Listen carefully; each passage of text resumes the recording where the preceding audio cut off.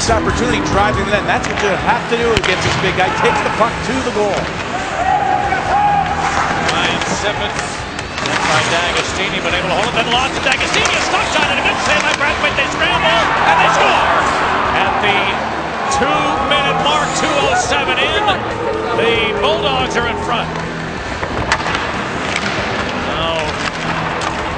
Valley able to scoop it to center, picked up by Dimitrakis. With a long cut shot, high and wide, rebound to Valley! He scored!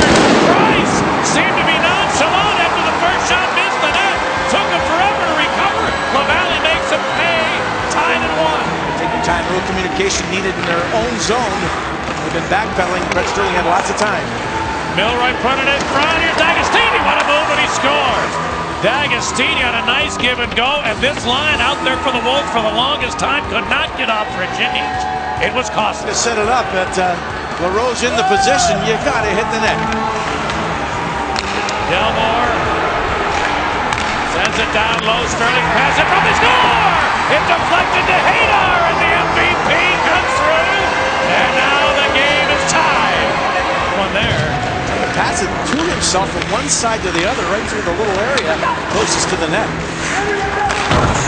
Now Urquhart moves it around and tipped to his backhand. Brathwaite keeps his team alive.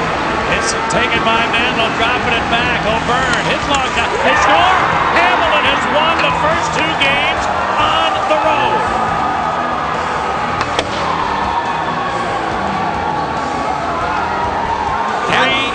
Into overtime after Brathwaite made a spectacular save. The Wolves could never get possession back. And the Bulldogs